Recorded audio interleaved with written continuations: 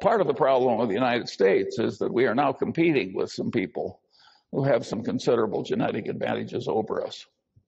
They're called Chinese. I don't know why the Chinese, mired in a Malthusian trap and under an idiotic system of government,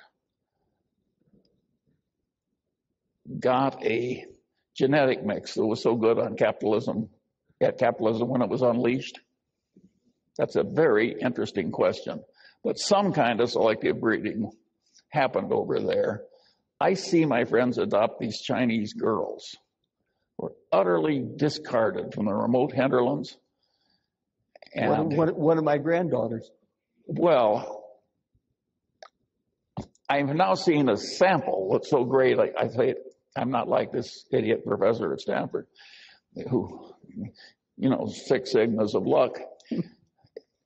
There's a reason why these girls are working out so well. In many cases, way better than the people who had their own children. And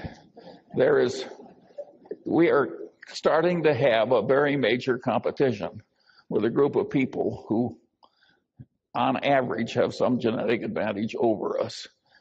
I happen to like it. If the Chinese displace the Mungers, some of whom are here tonight, my attitude is bon voyage.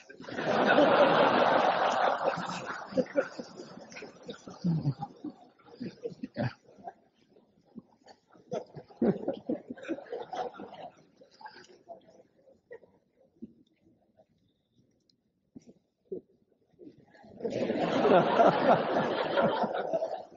But it happens over and over in this country. When my grandfather came at the end of the 19th century, 13 years old with a 9-year-old brother by themselves, illiterate, impoverished.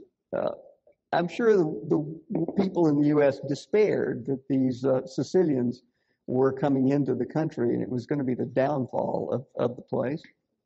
Of course, maybe it was.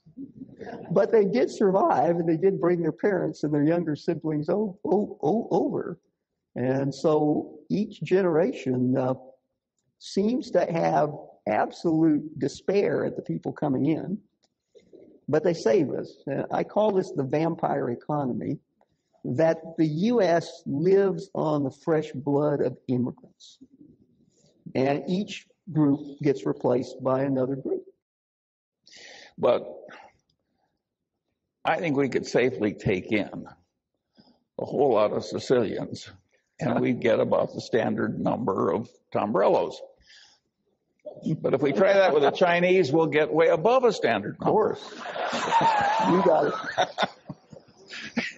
The Sicilian blood is run thin. We need to be replaced by something better. No, I don't say it isn't a tough blood. I just say that I don't think we'd get more physicists out of Sicily than we. Which reminds me of one of my favorite true stories.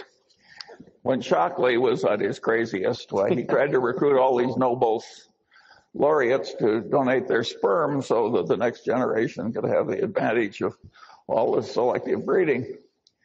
And he came to, I think it was Munger, a famous Nobel laureate, and Munger said to him, well, he says, you're barking up the wrong tree. He says, what my sperm has given America is 2 guitar players. He says, if you want to have Nobel laureates, you better look among the immigrant illiterate tailors.